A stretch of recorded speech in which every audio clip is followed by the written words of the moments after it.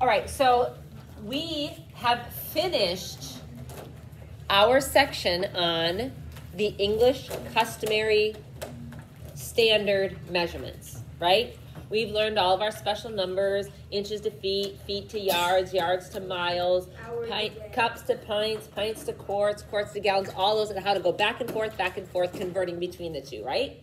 So if you remember, at the beginning of our measuring matter unit, we talked about the fact that we couldn't just measure things how they did in the olden days with their hands, right? Or their feet, or their arm spans, because all of us have different size bodies. So that's not a very accurate way to measure.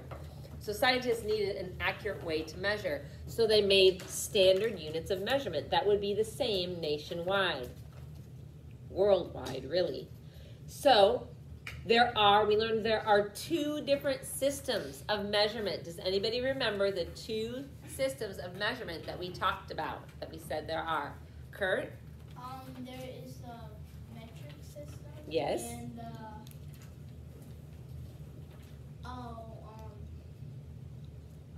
what one did we learn? There's the metric one, you're right, metric system, and think of what country it's from. What country came up with this measurement system?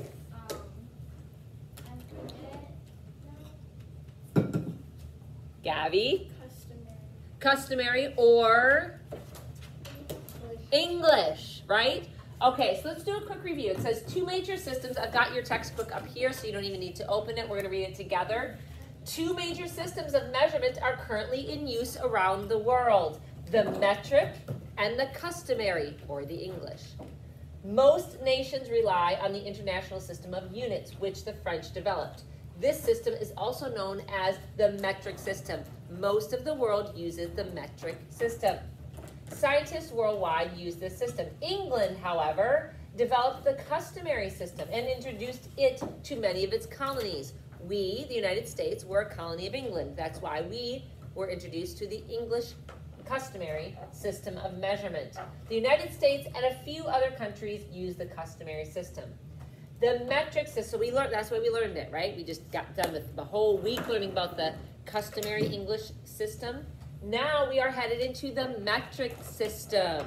The metric system has some distinct advantages over the customary system that make it much more practical for scientific measurement. So if you are in a medical field or a scientific field, a lot of those type of fields are going to switch to metric units because they're a lot easier. The units of the metric system are based on the number 10. Multiples and fractions of 10 are relatively easy to work with, while many customary units have to be memorized, right? We learned that. We had to memorize 12 inches in a foot, 3 feet in a yard, 1,007. We had to learn all those. But for metrics, you don't have to memorize any of those. There's no special numbers. Everything is based on 10. So you might multiply one measurement to get to another one by 10 or by 100 or by 1,000. Much easier. Calculations in the customary system are much more difficult to do. The metric system uses a specific set of prefixes. The customary system does not use prefixes. Who knows what a prefix is? When it says the metric system is based on prefixes, what does that mean? Shepherd? It's like pre in a word. Yes? Preschool. Okay, got it. Is it only using pre? And R-E. R-E. What about like, you have somebody who's happy. What's a prefix you could put in front of happy to say they're not happy? Unhappy. So un is a prefix. What if you use the word, let me think here. To engage, like you engage in an activity. What if you do not engage? Or what if you stop being engaged? What would that be? Disengage. So dis is a prefix. So a prefix is a little partial word before the word that changes the meaning of the base word. Does that make sense? Like dis, or un, or pre, or re, like wind or rewind. Does that make sense? Okay, so the metric system does have something you need to memorize. You have to memorize prefixes because they affect the base. Hold on to that thought as we get into King Henry died by drinking chocolate milk. That is going to help you. Did he actually? Did he actually? No, he was just an idiot. I died. It's just a saying that helps you remember your prefixes in the right order. But we're going to remember King Henry died by drinking chocolate milk. All right, that will help you when you take a quiz or when you need to convert measurements in the metric system. That will keep your prefixes right in order. King Henry died by drinking chocolate milk. We're going to learn what those prefixes are right now. So go ahead and open your King Henry died by drinking chocolate milk foldable. Open it up to the inside. It should look like this.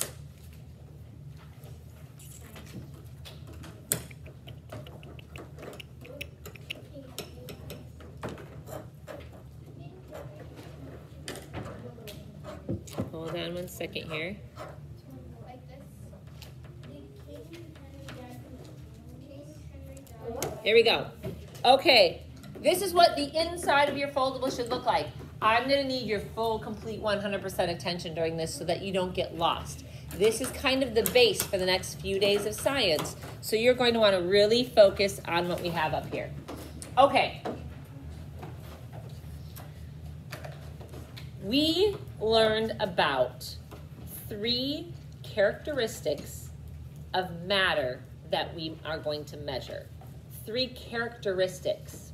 So like if I put a box in the middle of the room, things that we could measure about that box, okay?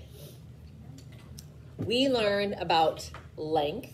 That's one characteristic you can measure in matter. What's the other thing? What else did we learn about? How to measure and how to convert measurements between. Length. What else? Juliet? Weight. What was the third one? There's more than these 3, but we learned about length, weight, and Shepherd? Well, so height, width, length, that all goes in the length category. That's all measuring. Height, width, depth, length, all of those go in the length category. Then we measure the weight of something. What was the third area? Yes? Mass kind of goes along with weight. We're going to lump those together. What was the third area? Think of all your measurements that you did, Bria. Oh, I was going to say temperature, but that's not. No, we'll get to that one, though. Yes? No. We talked about time. Yes? Volume? Capacity or volume, right? We talked about gallons, quarts, cups, pints, ounces. That is capacity or volume. So the 3 areas, length, weight or mass, volume, capacity. We learned about those in the English customary system. We are going to also learn about those. How do we measure them in metric systems? So I need all pens and pencils down. So I've got your full attention. All right, those of you who are already coloring your foldable or filling it in, can you put your pens down? Thank you. So I want your hands free. Nothing in your hands, out of your hands. I know it's a temptation to color those foldables. So keep everything out of your hands. Okay. When we are measuring length in the English system, what are some measurements for length that we use? Jackson, you know some? Measurements of length. Give me some examples in the English customary system. Inches. Feet. Yards. Centimeters. That'd be metric. Inches, feet, yards, miles. Those are the ones we talked about. Now, you just crossed over. If we are measuring length in the metric system, what is the basic unit of measuring length if you're using the metric system? What's the base unit, Juliet? Close, but there's a prefix before, so what's just the base of that word? What is it? No, what's the base of that word? You said centimeters, which is a length measurement, but what's the base of that word if you take away the prefix of it? Kayla? Meter. So you need to know if I'm measuring length with the depth of something in metrics, your base unit for length is right here. So look, right in the middle, we're going to be learning about the base unit. Meters measure length. right? Do we write length? You know what, I wish that were on here. There's not a whole lot of space. Why don't you write length right above meter? Because I want you to remember that length. Or on both, because there's a bottom one too. Let's just do it right here. Let's just have one spot where we know that the basic unit for measuring length in the metric system is a meter. The basic unit for measuring length when you're dealing with metrics is a meter. You don't have inches, feet, yards, all those different things. All you have is the meter. Then we're going to put prefixes in front of it to change it rather than having completely different words. Now, we want to do weight. What is the base unit for weight when you're in the metric system? What's the base unit? Eli? Pound? That would be the English system, yes, pounds and tons. Oh. But if you're dealing with metrics, what is it? Gram? Grams. So underneath gram, could you put weight? Just so you know that whenever you're dealing with weight, you're going to be measuring it in grams. You're going to be measuring it in grams. What about when you're talking about capacity or volume? What would the base unit be if you're pouring milk and you're measuring it in the metric system? You're not doing that whole ounces, cups, pints, quarts, gallons. You know that whole system you have to work with? None of that. You have one measurement that you have to deal with. It is, Kurt? Liters. Liters. Yes. So that measures, we're going to put volume. That's a little bit easier than capacity. Let's put volume. Don't go into this area because you need this spot like I did, okay? Try to squish it in there. Okay? Good. All right. So, we're in the metric system. We only have 3 things to remember as of right now. If you're measuring in length, you measure in meters. If you're measuring the volume of something, you measure it in Liters. If you're measuring the weight, you measure it in Grams. Got it. Now, think about this. You don't want to measure an elephant's weight in grams. Because if you've got a gram and you've got like a paper clip and it's 1 gram, do you really want to measure an elephant in grams? No. It's just like you don't want to measure a mile in inches. So you've got to come up with different measurements. But since this is the base, all we're going to do is we're going to put prefixes in front of that base word to change the meaning of the word. So watch, here's how we're going to do this. Let's talk about a meter first. We've got the prefix deci, centi, and milli. Those are things that you're going to put in front of it. So you will have a millimeter, a centimeter, and a decimeter. What do you think? Let's talk about centi first. Let's take this one right in the middle. You don't need to write this down, but can you think of other words that kind of have this same prefix or that same word within it? Look at that, centi. What other words does that bring to mind? Kayla? Centipede. What else? Anything else that you can think of? Yes, Abby? Centimeter. Centimeter, yes. Anybody else? Kurt? Milliseconds. That's in milli. So we're in centi, but hold that thought. What about this word? Yes, Jackson? So let's not put it in front of these, but how about this word? What about just cents? I thought about that, I was but I thinking didn't that. think of Or what about this word? What about century? Okay, when you look at centipede, cent, and century. cent in it? Or have C-E-N-T? Nope, just cent. But you never Oh. said that. So sorry. Okay. Okay, well, I'll catch you on the next one when we do milli. Okay, look at this. What do you think, if you had to take a guess, an educated guess based on looking at those words, what do you think the prefix centi would mean?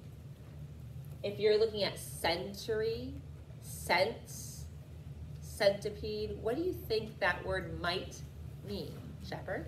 100, like not 100, more like, is it 100? 100. Yeah, okay. Because a century is how many years is a century? 100. How many cents are in a dollar? 100. And supposedly, I'm guessing a centipede should have like 100-ish legs, yeah? So the word centi means 100. So if we say centimeter, how many centimeters do you think are in a meter? 100. 100 centimeters fit into a meter. If I say centiliter, how many centiliters do you think fit into a liter? 100. What if I say a centigram? 100. Do we write this down? You can write those three things down. Centimeter, centiliter, centigram, all of them mean if you take a meter, a liter, and a gram and you chop them up into 100 pieces, each one of those 100 pieces, each 1/100th of a meter equals a centimeter or a centiliter or a centigram, right? These are 1/100th of the base. They're 100th of the base. That means it's just one little tiny piece. So copy those ones in there. Centimeter, centiliter, centigram. I have one for Miller. Yeah, I know what Miller is. Okay. I'm not that one. I know what Miller is. Okay, now I want you, okay, I'm going to try to squish this up here, guys. Okay, there we go. I should have kept that up there a little bit. Go down to your bottom one. Go down to this one down here. Okay, just wait, hold up. We're going to go down to this one where it says centi. We realize that centi is just 100th of the base. Does that make sense? It's 1/100th. So how are we going to write that? We are going to write 0.01. I know some of you can't see this down low here. Kind of just scooch over. Or what's another way you can write 100th? In a fraction. 1/100, right? I'm running out of space on my board here to fit it all on. But you either have, make sure you can see this on here. I cannot see. I'll prop this up a little bit so these guys can see. What was that? All right. Wait, did that bottom one say one?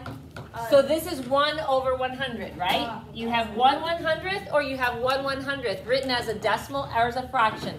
That is showing you that a centimeter, a centiliter, or a centigram is 1/100th of the base. It's 100th of that. Does that make sense? So I know some of you are already ahead of the game. If I go to the prefix milla, what do you think the prefix milla means? Give me some words that start with milla. Cece. One. Okay, let's stay away from these ones. Different words other than metric units that start with milla, yes. Yeah, milligram, but that's again as a measurement. So other than measurements, yes. Okay, again, that's a measurement, yes. Give me some other type of word other than measurements. Eli? Millipede.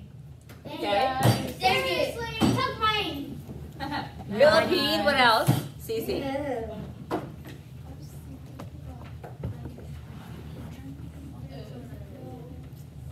Yes? What's that? Millennium. What is a millennium, guys? 1,000 years. 1,000 years. So It's all the IXOs. what do we think that the prefix milla means? 1,000. 1,000. So that I means, think a millipede has 1,000. I don't think so either. We'll have to look that up. Okay, so we have a millimeter, a milliliter, and a milligram. Write those in there. Who has another one? Yes. What's that? I haven't heard that one. Do not confuse this one with a million. Sometimes people confuse and think, oh, that means a million. No, it actually means 1,000. That's what, Whatever. Okay. Now, ladies and gentlemen. what does that say? Okay. You're going to go down here where it says milla, and you're going to write that anything with the milla is going to be 1/1000th of the base. It's going to only be 1/1000th of the original base. That's how much it's worth. 1/1000th of the base. That means if you took the base and cut it up into 1,000 pieces, it'd be just one of those 1,000 pieces. All right? You guys already filled in these ones. Wait, no, I didn't. Oh, yeah, I did. So you said it's I was right. No, wait. I can't. It's 0. No. Wait, how do you have that? Okay, now, based on what you have already learned, let's look at this one. Okay, any guesses on deci? If we have a decimeter, deciliter, decigram, what do you think the prefix deci is going to mean based on the pattern that this one is 1,000, this one is 100? What do we think this one's going to be, Gigi? Decimal, yes. What do we think that this is going to mean? What do you think the word deci means, the prefix deci means? This one means 1,000. This one means 100. What do you think that one means? Lydia? Wait, so Kurt? 10. 10. This one means 10. So we will have a decimeter, a deciliter, and a decigram. Write all those in there. These are measurements of length, volume, and weight. A decigram. And deci, we discovered, means a tenth. So you're going to write down here, it's a tenth or 1/10. If you took a meter and you cut it up into 10 pieces, one of those pieces would be a decimeter. If you took a liter and you poured it into 10 different cups equally, each of those would be a deciliter, because deci means it's 1/10 of the base unit.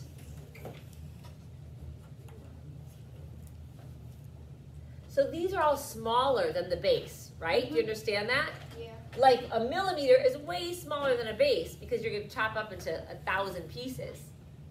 This is smaller than the base. This is smaller than the base. Then you have the base. Now we're going to get into things that are bigger than a meter, a liter, and a gram.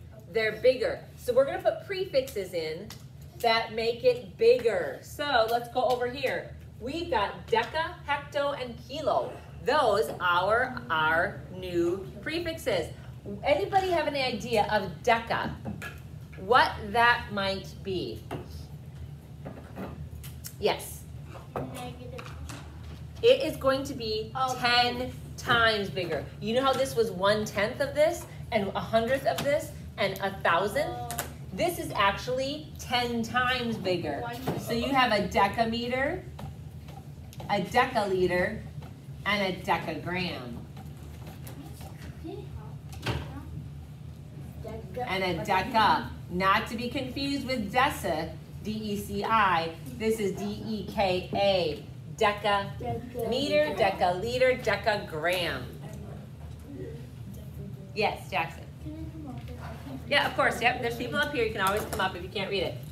So while this is 1/10 of the base, deca is 10 times the base. Does that make sense? Sure. This is 10 times.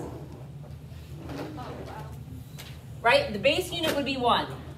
This is 10 times. This is 1/10. 10 times bigger than a meter. Can we just put X 10? Yep. Times 10.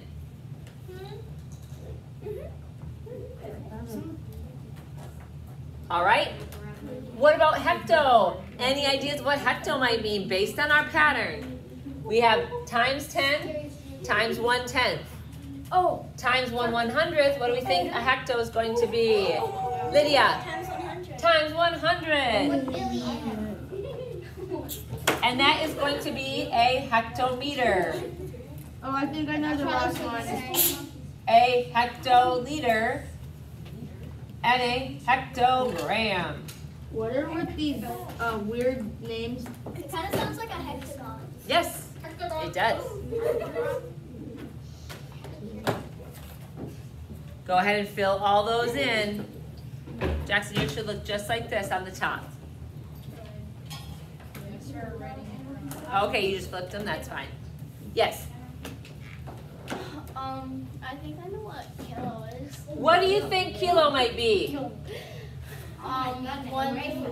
times 1 million. No. 1,000. 1,000. Why did I say a million? Yes. Times 1,000, you're going to have a kilometer and a kiloliter and a kilogram. Kilometer, kiloliter, Sounds like a meter. kilogram.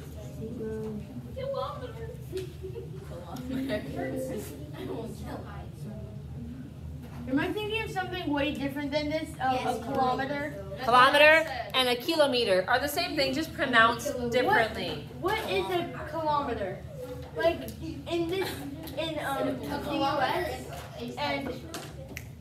and the UK, usually it's mph for car, miles per hour, and then in Europe it's Miles per kilogram, miles per kilometer, yeah, or kilometer. kilometer. Yeah, because when you're in Kilometer is an Europe, hour. most of the European countries, most countries in the world use this system. So if they're measuring, they're not measuring in miles, they're measuring in kilometers. They're not going to measure in meters, right? A meter stick is about a yard. So you don't measure that, but you would measure in groups of 1,000 meters or Whoa. kilometers. Whoa, it's Okay. glitchy. How many yards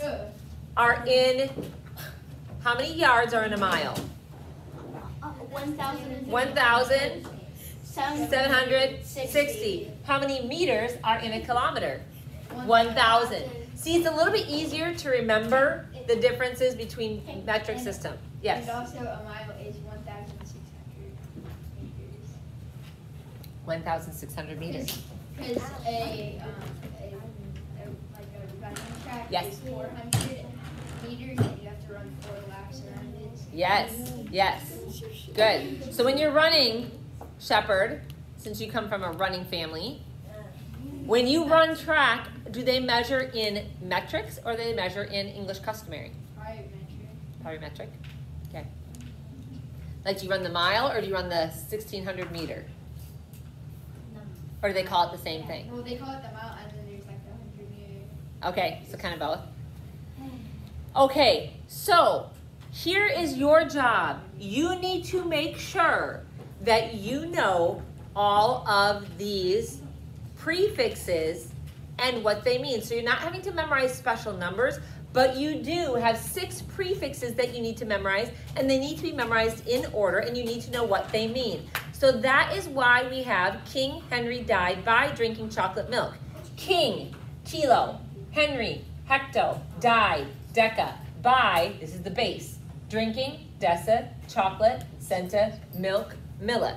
So when you go to take your quiz and I say, I want you to write out all the prefixes in order and what they mean, you say to yourself, King Henry died by drinking chocolate milk. So you say kilo, hecto, deca, base, deca, centa, millet, because you have that sentence that you can help with.